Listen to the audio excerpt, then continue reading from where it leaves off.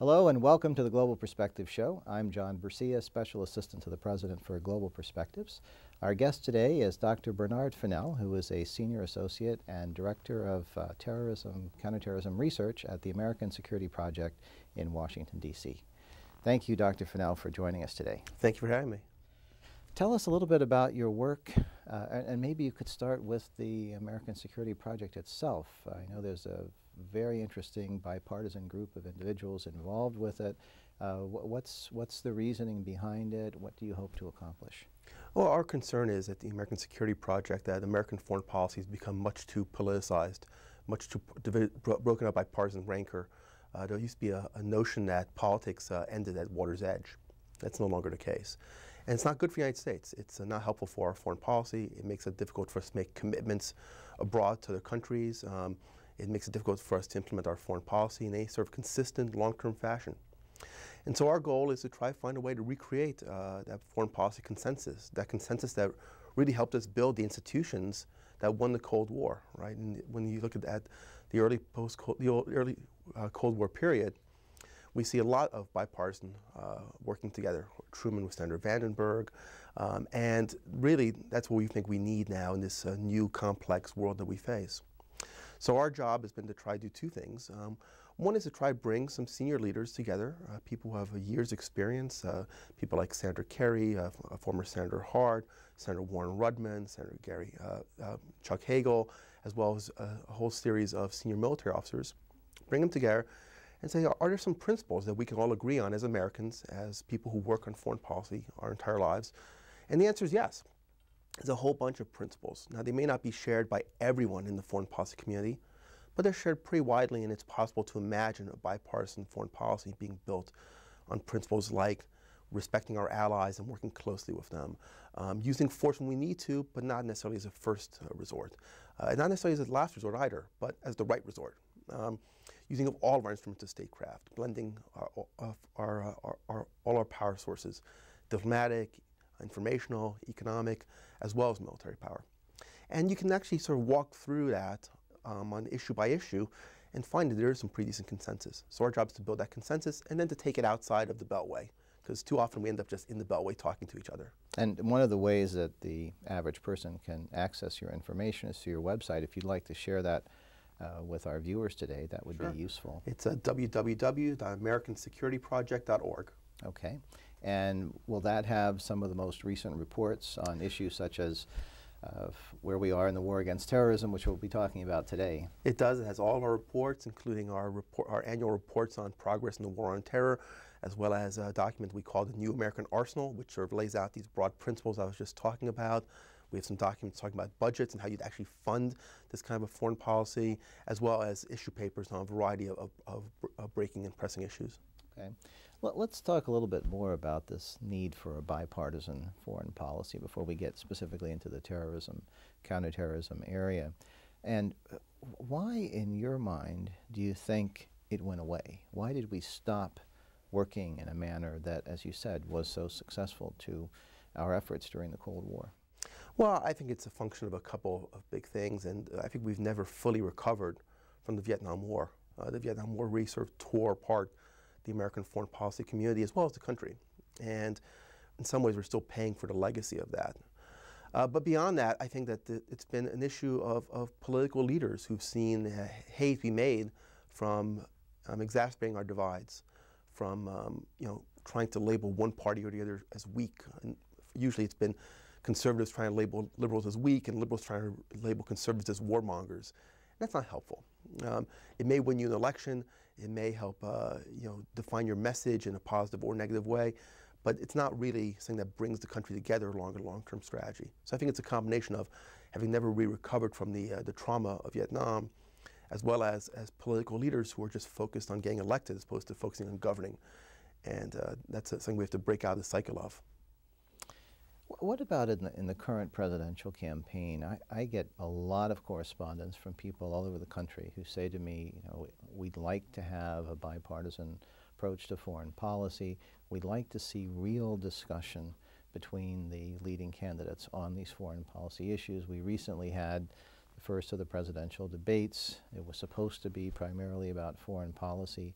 It was in part, but after the debate, again, I heard from a lot of people who were not satisfied. In fact, one of them said to me repeatedly, you know, just like that old commercial we used to watch, where's the beef? And where is the beef? And how do we approach that again in bringing them back to a bipartisan discussion? Yeah, the problem is there are some legitimate areas of difference, and we can get that in a second. But you're right, you know, if you actually look at what Senator McCain and Senator Obama were saying, there's a lot of overlap in substance. You know, this whole debate over where we negotiate with the Iranians, it turns out that whole thing is about whether the president directly negotiates with Ahmadinejad or whether the Secretary of State negotiates. I mean, that's a tiny little piece of it. Everybody agrees on need for direct negotiation at relatively high levels. So if that's going to be the differences, then really, you know, we can be sort of positive in the sense that there are a lot more commonalities than we're seeing. It's still sad, though, that they spend all their time harping on the differences. But I guess you have to do that in a political campaign. That said, there are some areas where there are, I think, larger and more legitimate differences. There are real interesting questions about who are America's allies in the world. You know, in many ways, people like John McCain have a notion that, well, the allies who brought us are the ones that we have to stay loyal to. The Europeans are democratic states, and countries that weren't closely working with us back in the Cold War either, we should still be skeptical of. Countries like people like the Indians, the Chinese, and others. And I think that there's something significant there because what Obama is arguing instead really is the need to focus on a much more multilateral policy, which is going to try to bring in these new actors in fundamental ways. And so that there's a real difference there about which allies you're going to rely upon and how you can define your foreign policy in relation to these new powerful countries, some which may have been adversaries in the past, some which may not be as helpful as we want them to be now. But in the future, I think you're going to have to work with the Indians and the Chinese, for example, and even the Russians. We can't just try to marginalize them or put them aside. So I think there's some differences there. There's differences about how often you use force, and do you use it very early in the process, do you use it late in the process, how much you can trust adversaries, and those are all legitimate policy disputes. And I think you don't have to have consensus in the sense of everybody agreeing on everything, but we can have a consensus to have a civil debate and say, look, I mean, just because we disagree over prioritizing Georgian independence versus non-proliferation efforts in Iran, that's a legitimate policy debate, and we don't have to question each other's patriotism in the course of doing so. Well, I wanted to go back to what you were talking about. You said, you know, maybe it's the nature of the election where you're supposed to disagree, but can't we have both? And I'm thinking specifically about a program that your institution organized recently featuring two former national security advisors, Brent Scowcroft and Zbigniew Brzezinski, in a discussion moderated by David Ignatius of the Washington Post. And the three of them have collaborated to produce a book called America and the World.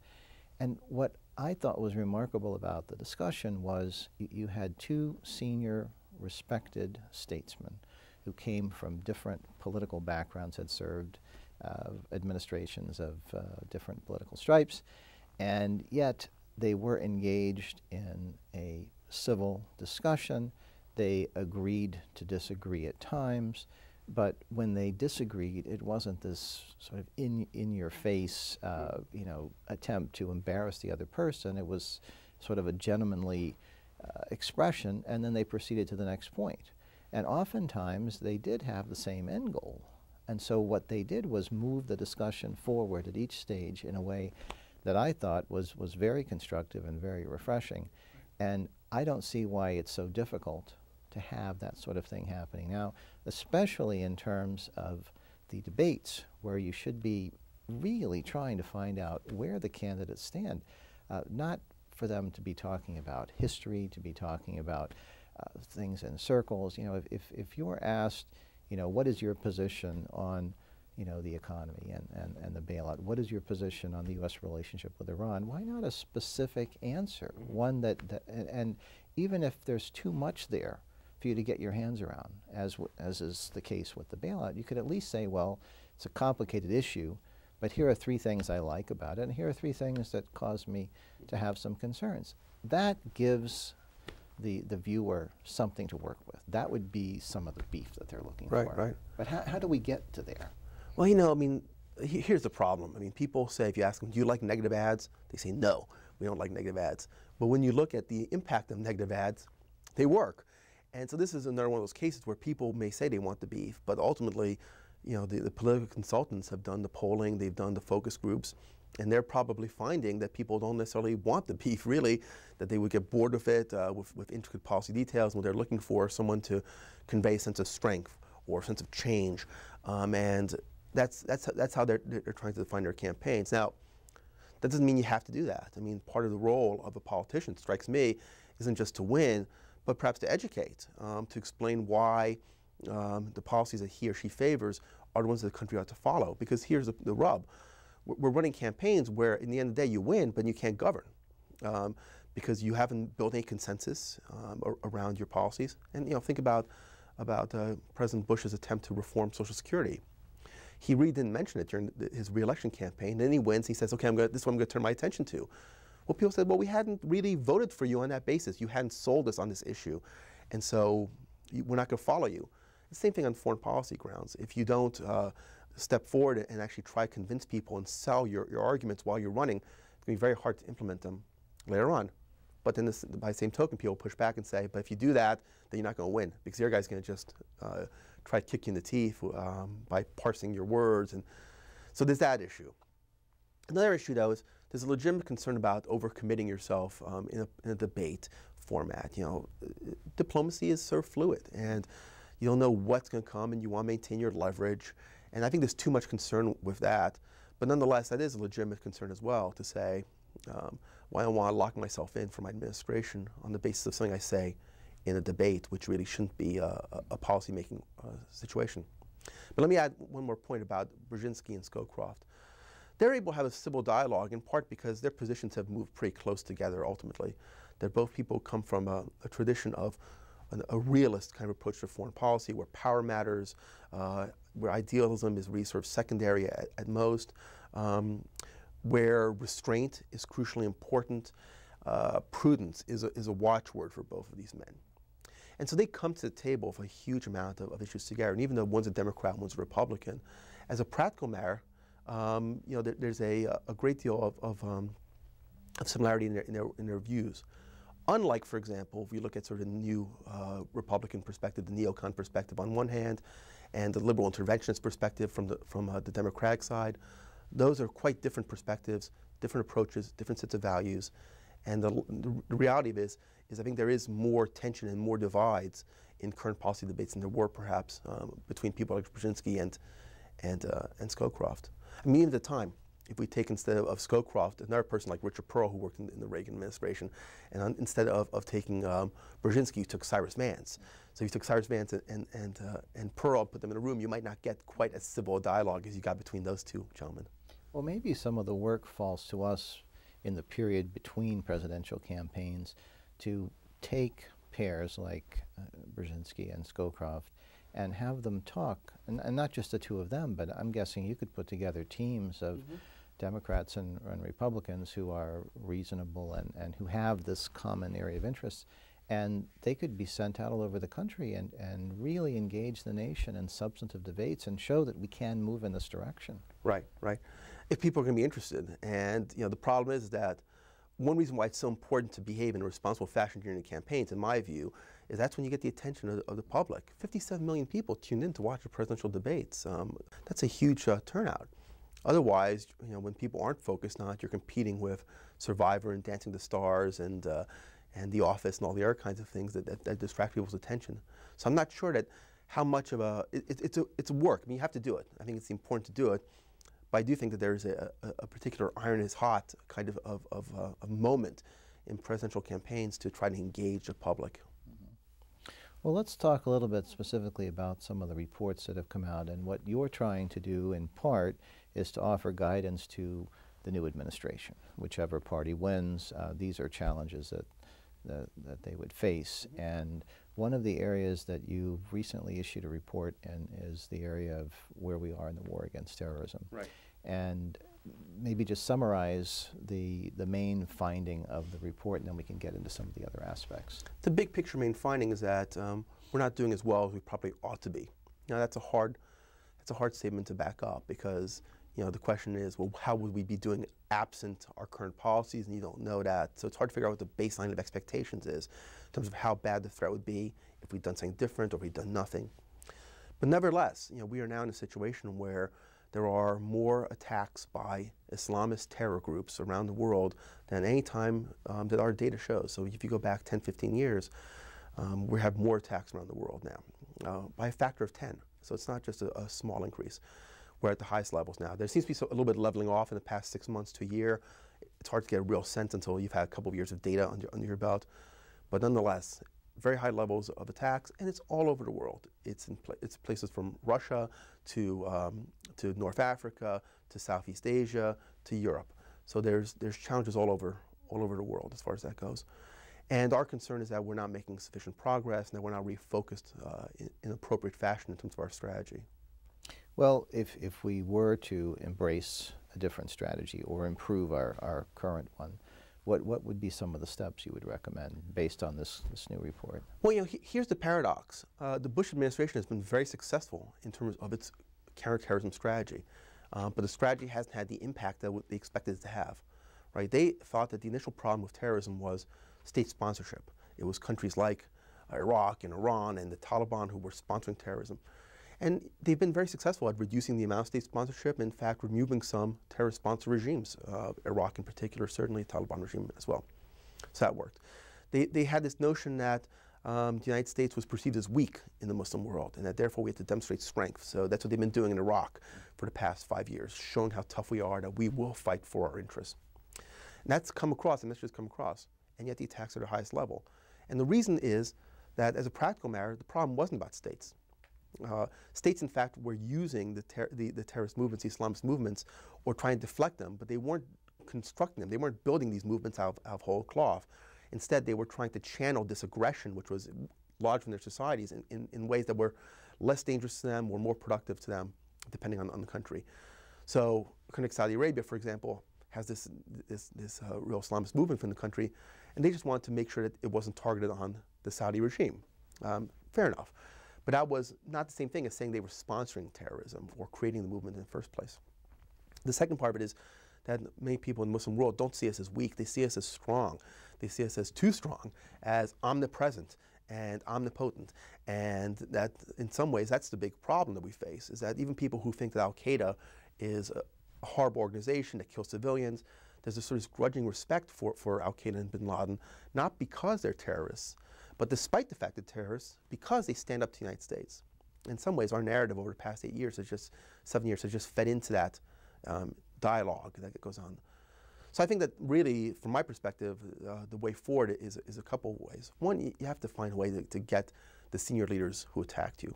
It's a terrible image for bin Laden and Zawahiri to be able to send out these videos on a regular basis, touting that they're still alive, calling for more attacks in the United States. It makes us look weak on one hand, but also gives a lot of confidence to people in the Muslim world who might want to attack us. And worse than anything else, every time we engage in any action which isn't targeted on these guys, it feeds into conspiracy theories. You see, the Americans really aren't about killing bin Laden or getting rid of Al-Qaeda. They're about expanding their power in the Muslim world or in the Arab world. And so we have to those have to be the first steps we take. We have to find a way to constrain bin Laden and Zawahiri. And that's hard. But how do you do that? And what, in your opinion, is the reason we have not been able to get bin Laden? Is it because it's impossible, or does it perhaps serve our interests to have him out there, continuing to fuel the fire?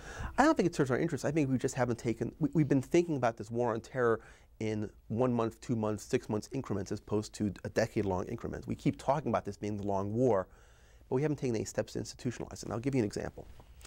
The northwest provinces and the Fatah in Pakistan, ungoverned spaces, in fact, increasingly formally ungoverned, right? Where the Pakistani government is signing agreements to make these areas even more ungoverned, give them even more local autonomy. Well, that's a problem. You can't have a part of the world where a country says, well, no, we're sovereign, and you cannot take action in this part of the world. Oh, and by the way, we're not really actually governing it. But that's a long-term process to address that. You have to create some sort of a new international law about ungoverned spaces and about terrorist groups operating from ungoverned spaces to create a framework whereby you can actually go to Pakistan and say, look, you people are not living up to your obligations. You, in fact, have an international legal obligation to do something, and we have an international legal right to respond if you don't. Build a consensus around that, get the international community supporting it, and then it's not just bilateral. It's not just the United States going to Pakistan saying, do we say or else. It's the entire international community going to Pakistan saying, you guys aren't living up to your obligations. That's a multi-year process. That's international law. It means going to the UN. It means having conventions and so on. So that's one thing we can do that would be quite different. The other thing is we have to get rid of this notion that we just need to keep demonstrating strength in the Arab world. Instead, I think we need to think about reducing both our fingerprints on policy and our footprint on the ground. We have too many forces scattered throughout the Middle East, and we're too involved in too many policy decisions at this point. So as you look to the future in terms of the new administration and its opportunity to deal with these security threats, do you feel that we have a chance to be well positioned, or do you feel there's going to be this period of time where, because there has been another administration in place for 2 terms and you've got somebody, again, no matter which one it is, very much different in some respects from the current administration, what do you think is likely to happen? I think that it's a crucial transition point, because here's an opportunity to say, look, the policies of the last 8 years are not necessarily reflective of American foreign policy in general. This was the policy of the Bush administration. If you continue them for another term, then at that point, people are just going to start saying, look, that's just the way America is. So I think that there is this opportunity, if we do make a pretty radical transition, be more respectful, more restrained throughout the Arab and Muslim world, that we do have a chance to change our image as far as that goes. But it's going to be a long-term challenge as well, because these issues like Pakistan's ungoverned spaces aren't going to resolve themselves no matter what the new administration does in the short run. So we have to do 2 things. One, we have to highlight the differences and be more respectful in the short run, but in the longer run, be more active in building the institutions that will in fact help us combat this threat. Do you see an opportunity to have real bipartisan advisors in the next administration, where you actually have members of the other party coming in and serving in cabinet positions? I think that'd be great, but I can't imagine that happening. Okay. So it's something that would be nice. How do you think the American people are prepared to deal with this ongoing war against terrorism? Do you feel that they've been lulled into a sense of false safety because we haven't had attacks since 9/11, at least here? Or do you think they have learned from that experience and really do understand the evolving terrorist threat? Well, what's interesting is that if you look at the polling data, it seems that the American public is much less concerned about terrorism than it was just a few years ago. And there's 2 ways to look at that. One way is to say they've been lulled, that they're not paying attention to the threats that's still out there, and is still out there. On the other hand, you know, people who were, yet for years, people were saying that they thought there was going to be likely a terrorist attack on American soil in the next few weeks. 40%, 50% of the population believing that. And that was never really likely. You know, we had one attack in 1983. We disrupted some attacks around 2000. There was an attack in 2001. But America's a hard target. We don't have an indigenous, effective jihadist community in the United States. And just as a general rule, striking at American targets is not easy for these organizations. It's a reach for them. So having a more realistic assessment of the threat, I think, is healthy. By the same token, we need to, you know, I think we need to talk to the American public about this being a longer-term struggle and what the implications are for the country. And the implications have to be more than take off your shoes when you fly in a plane and keep shopping to make sure that you show your confidence in the American economy. There has to be sort of a sense that this is a long-term struggle. We don't have to deal with it every single day, but we have to be aware there are going to be some sacrifices that we're going to be called upon to make at various times. And, but not panic about it either, not use it as a political cudgel. It's a hard line to balance. And I think a lot of times when an organization or a report criticizes the existing policy, there's a tendency on the part of some to come back and say, well, it must not be really a severe problem. And I don't think in any way your report suggests that the terrorism issue is not a serious problem. No, we think it's very serious. But it needs to be handled differently. But it needs to be put in the context of realistic threats. I mean, it's serious, But you know, I mean, the year after in 2001, 10 times more people died on the roads in highway accidents than died in the attacks of 9/11. That's not to minimize it, but that's just a fact, and we need to be aware and balance off the risks in some sort of a rational fashion and not become too overwhelmed by them. But nonetheless, you know, what's interesting is a political response. We've said for 2 years in a row now that we're not really quite winning the war on terror. We're not making great progress. Well, last year, most of our criticism came from liberals who came out and said, you guys are overhyping the terror threat and you're just playing into the hands of the administration. This year, for whatever reason, all our criticism has been from the right, saying, oh, you guys are underestimating the impact of the Iraq war, and you know, it turns out we really are winning the war on terror. I don't know what's changed from one year to the next. Our data looks about the same, but somehow our critics have turned around 180 degrees. That's politics for you. Now, your latest report was issued on the anniversary, or about the anniversary September of 10th. September 10th, okay. And maybe just for the benefit of our audience, could you mention some of the other issue areas you're researching that you'll be producing papers on in the near future? We're also doing a broader project on American defense policy and talking about the creation of a national security budget as opposed to just a defense budget. One of the problems we have in our country is that we probably overspend on defense, at least relative to what we spend on for the State Department, for U.S. Information operations abroad, trade promotion, all sorts of other kinds of things. There's a lot of things that we could be doing to engage the world in a more productive fashion. Instead, we're spending really very heavily on defense and trying to re-bring that into balance. And that's just really in line with what Secretary Gates, Defense Secretary Gates, has been arguing as well. So there's got to be a way to rebalance our defense budgets. That's one thing that we're working on quite extensively. And then we're going to see what the issues are that come up for the next administration as well. We do rapid response as well as challenges arise. Good. Well, thank you, Dr. Finel, for joining us today. Thank you for having me. And thank you. For the Global Perspective Show, I'm John Bersia, and we'll see you next time.